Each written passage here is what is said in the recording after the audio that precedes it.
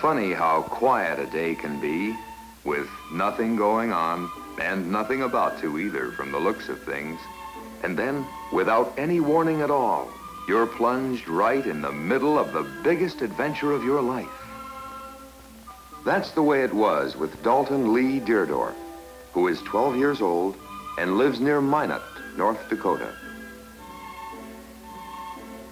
There he was, just riding along on his bike, when all of a sudden... Hey, Joe, come here! Now, what's he up to at this display in front of the Chevrolet dealership? Hey, Doc, look at this racer. Yeah, it sure looks like fun. Strong car. Bring one of your parents and sign up now for the 1963 Soapbox Derby, the greatest amateur racing event in the world. You build your own derby racer like this one, race it in the local derby, and if you win, you get to compete in the famous All-American Soapbox Derby in Akron next August. Yes, Dalton, the next All-American champion could be you. It could be any boy like you, between the ages of 11 and 15 years, with the courage and determination to try. Ordine Junior High School in Duluth, Minnesota. Classes are out for the day, and the boys and girls are starting home. Among them is a boy we'll be watching from now on. His name is Harold Willis Conrad, but most people call him Bo.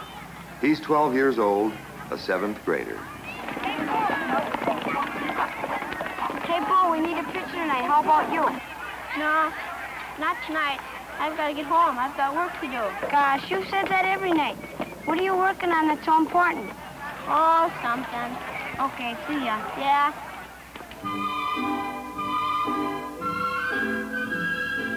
Bo Conrad, one of the best pitchers on his Little League team.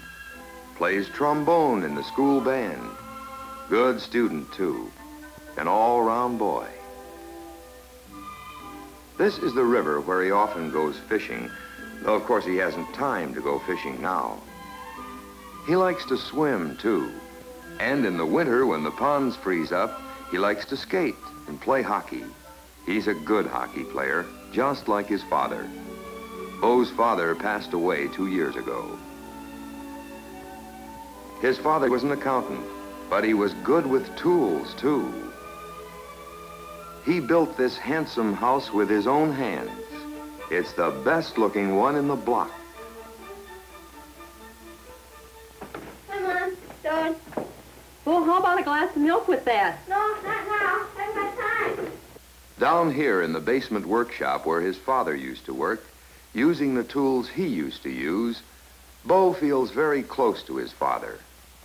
Here he labors over that certain something that now occupies his every spare moment. The Soapbox Derby racer, which he hopes will win him one of the valuable college scholarships he will need to help him finish his education. There are lots of big prizes, and Bo never forgets what his father used to tell him. Whatever else you do, son, get an education. A man just doesn't have much of a chance these days without one. Bo built a racer once before.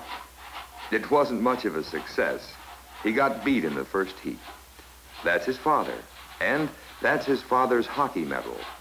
Bo hung it up over the workbench just for luck. Mom, can you come down a minute and help me with the saw?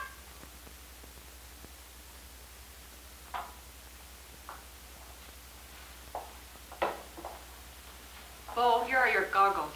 Oh, thanks, Mom. Just a minute now. Okay.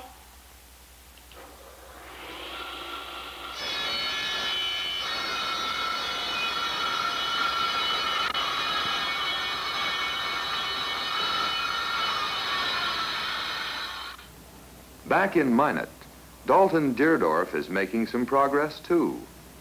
At the Johnson Chevrolet dealership, which co-sponsors the Soapbox Derby there, Mr. Deardor signs Dalton up as an entrant.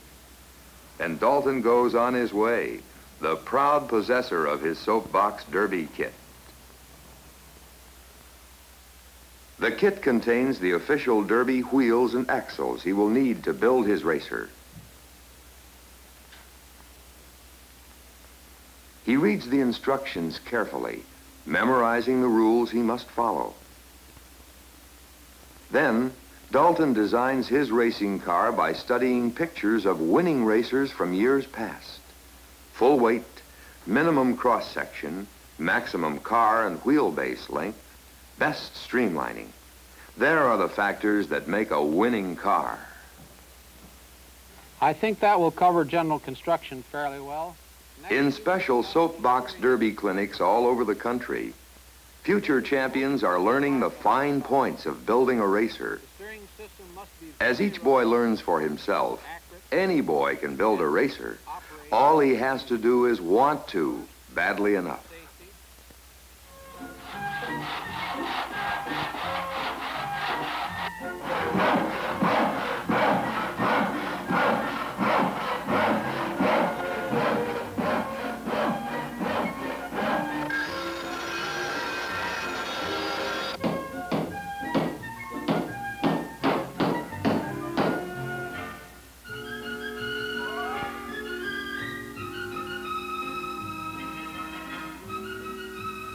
There are many ways of building the body shell.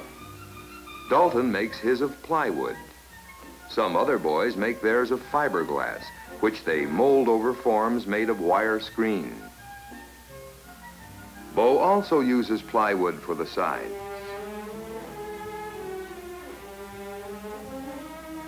Bo breaks a lot of fine old traditions in building his racer. For one thing, he uses plenty of nails in some places instead of screws. Bo's method of keeping track of the weight so that he doesn't go over the limit is nothing short of ingenious. With his racer straddled over two barrels, he crouches beneath it on his bathroom scale and manages to lift it just long enough to get a reading. 210 pounds, allowing 30 pounds for the wheels, which are yet to be installed. That's a total of 240 pounds. Okay now, but it's getting pretty close to that 250-pound limit.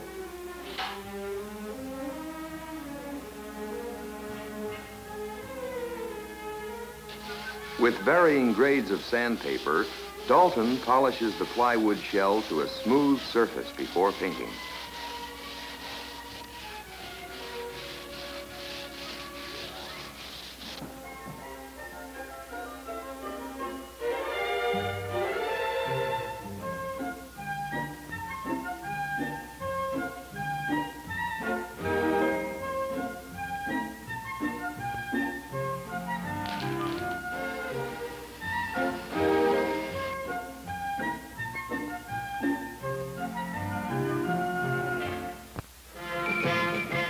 From Alaska to Florida, Hawaii to Maine, and in Canada, Okinawa, the Philippines, West Germany, and Venezuela, in 239 cities, Derby Day is the day when each community stages its own local races to decide the lucky boy who will go on to Akron and represent his hometown in the All-American. Hundreds of hours of effort by countless Derby workers go into these local derbies to make each one an event the boys and their parents will never forget.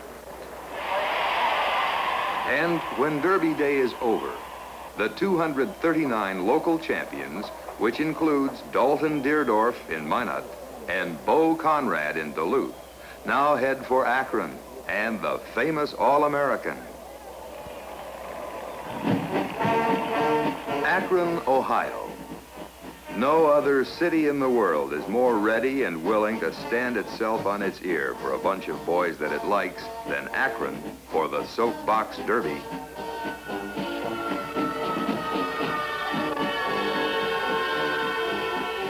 No king, prince, or prime minister ever got a wilder, more enthusiastic welcome than a Derby champ in Akron.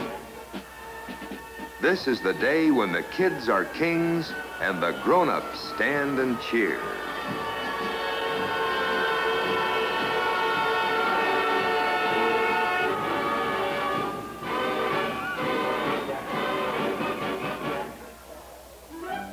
After their tumultuous welcome to Akron, the champs are guests at Derbytown, one of the finest boys' camps in America. 4 unforgettable days, packed from dawn till bedtime with every kind of fun, game, and sport.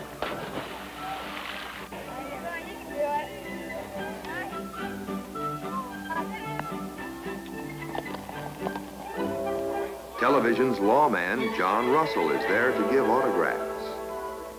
So is singing star Paul Anka, screen star Rock Hudson, and comedian Paul Lynde. All in all, everyone has a wonderful time. Pre-race days at Derby Downs are filled with activity. 1,001 things to get done, and very little time left to do it in. New wheels issued for the race have to be broken in. Last-minute repairs and adjustments have to be made. Finishes that already gleam like that on a piano have to be gone over yet again with wax and polish cloth. 239 cars, each one the pride and joy of the boy who built it, must be weighed and inspected. Every champion since the first Soapbox Derby in 1934 has gone on to outstanding success in his later life. Maurice Bale, 1935, now an engineer with General Motors at Muncie, Indiana. Herbert Munch, 1936, owner of his own business in Hood River, Oregon. On and on the list goes. Yes, there's something about these Soapbox Derby boys. You might even say, once a winner, always a winner. Bo would like to be one of them, but as he looks over the competition, his hopes dim. Just look at all those cars. It really shakes you up to see how beautifully built most of them are. To Bo, every one of those other cars seems to look better than his. With inspection behind them, each boy gets a trial run down the green top track that has led so many others to fame and fortune.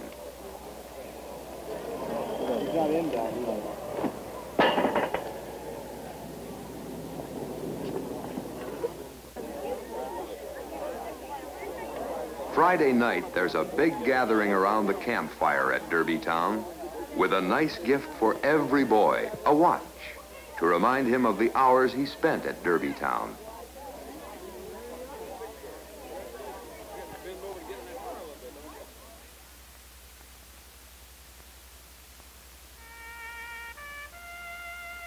Tomorrow is the day of the big race, and who can sleep tonight? Whatever else you do, son, get an education. A man just doesn't have much of a chance these days without one.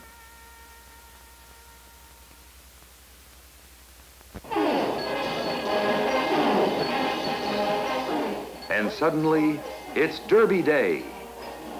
Beneath alternating gray and blue skies, Derby Downs is a sea of color. The stands packed with excited fans and anxious moms and pops, while 3,500 marchers make the Derby Day Parade an eye-filling spectacle.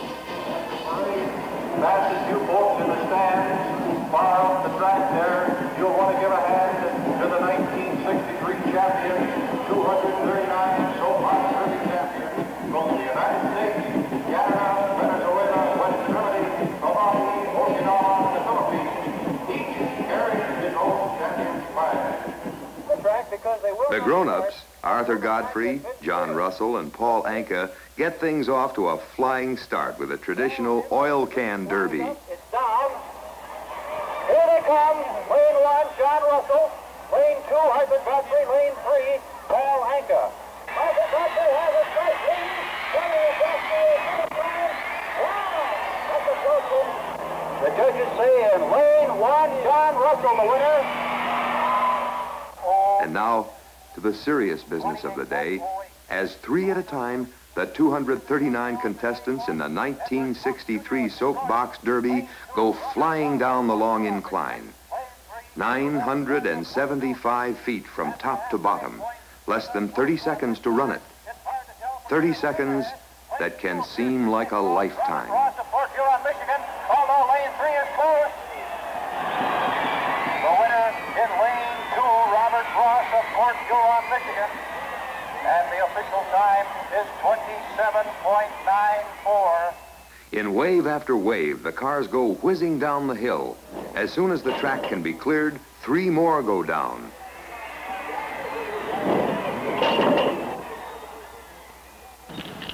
How many more heats can go down? 4 more. Yeah, well, you better watch it because at the bottom of the hill is a pretty tricky wind. Okay, thanks a lot. Yeah, good luck. 28.20. Even a downpour of rain fails to dampen the spirits of the fans and only briefly delays the race. A 2-car heat coming up, heat 80. In lane 1 will be Dalton Deardor of Minot, South Dakota. In lane 3, Corwin Habermans of Baldwin, Missouri. And here they come. And now, Dalton, this is it. The next 30 seconds will tell the tale. 2-car heat. At the halfway point, Minot, South Dakota, Dalton Deardor appears in the lead. Now the lead changes hands coming into the stretch in lane 3, Corwin Habermans, Baldwin, Missouri. And he's gaining on lane 1 as he crosses the finish line. The winner, Corwin Habermans of Baldwin, Missouri, the winner. And the time is 28.91, 28.91. Dalton now joins the other champs in the rooting section to cheer the new winners. And the race goes on. That's the setup for heat number 116. The green flag is up. It's down, and here they come. Lane 1, Hollis Inman of Tampa. Lane 2, Harold Conrad of Duluth. And lane 3, David Bach of Toledo.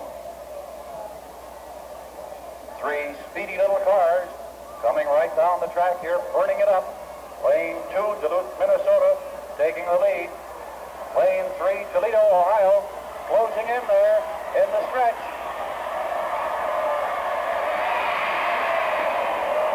In lane 2, the winner, Harold Conrad of Duluth, Minnesota. And the time, 28.30. Now it's the semifinals. 3 top cars. Each one has beaten all comers. And here they come. Heat number 124, getting closer to the line all the time now.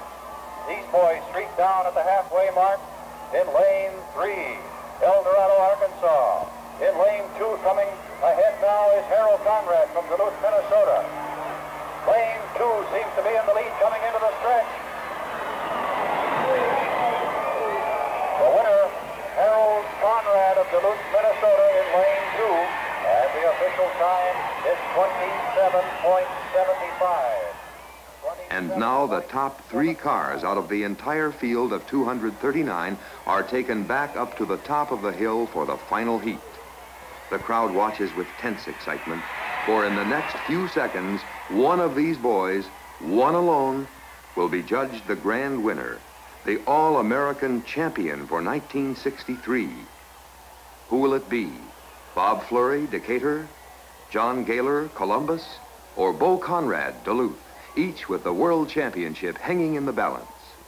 The cars are on the line, the flag is up, and we're about to have the finals of the 26th Derby. Here it comes, the flag is down, the boys are off and running. At the 100-foot mark, of course, they're still putting together. Some close ways all the way down. Two black cars and a white one. There's Carol Conrad of Duluth in the center lane, Bob Fleury of Dakota, Georgia in the left lane, and John Galloway of Columbus, Georgia in the right. They're still pretty well put together at the 600-foot mark. Now past the 700-foot mark, and it's going to be a tighter figure of a photo finish. Look at that's what looks like a photo finish. It is. There goes the bell. A photo finish between Hal Conrad in lane 2 and photo of lane 3 of John Galloway. Yes, it's Bo Conrad, winner of the biggest and certainly one of the hardest fought derbies in 26 years of Derby history. Mr. S.E. Knudsen, Vice President of General Motors and General Manager of Chevrolet, presents the winner's trophy, just the first of many awards that Bo will receive. Harold, congratulations on winning this great race. You have a great car and you did an outstanding job of driving.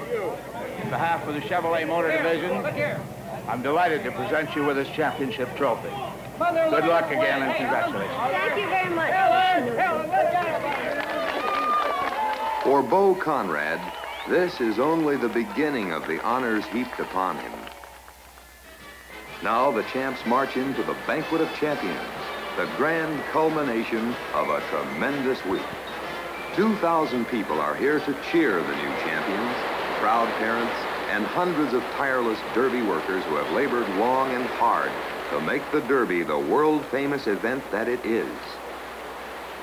The champs hear many speakers tonight, including a specially taped message from the President of the United States. Commendable. Your achievements are an inspiration to all the youth of America. Best wishes and congratulations to each of you.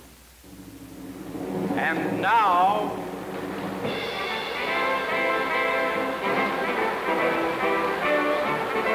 Mr. Larry H. Averill, General Sales Manager, will enter the results of today's race into the pages of the All-American Soapbox Derby history book.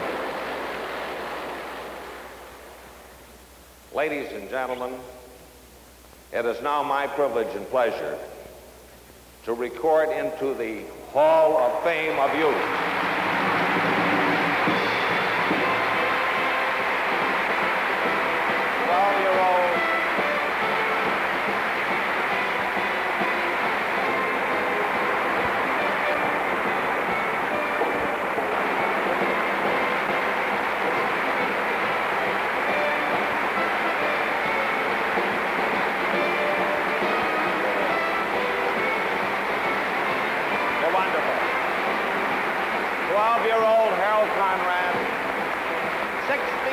Derby champion. How do you feel?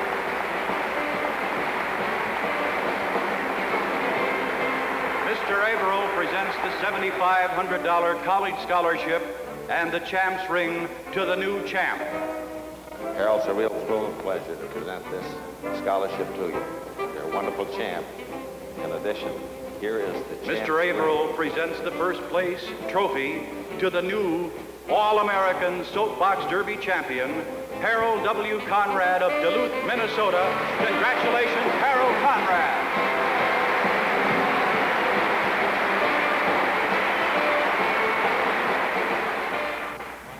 And when he returns home to Duluth, well, probably no 12-year-old boy in the whole history of Duluth ever had such a welcome.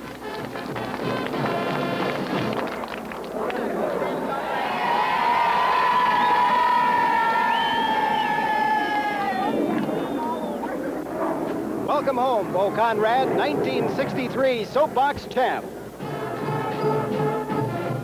Bo's education is now assured, and he has gained something that can never be taken from him, the knowledge of what it's like to reach the very top. As for Dalton, he too is a winner. He's a winner in those qualities of character which will give him an advantage all through life.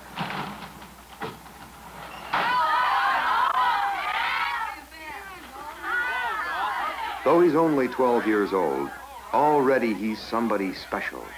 He has done something that just every boy hasn't.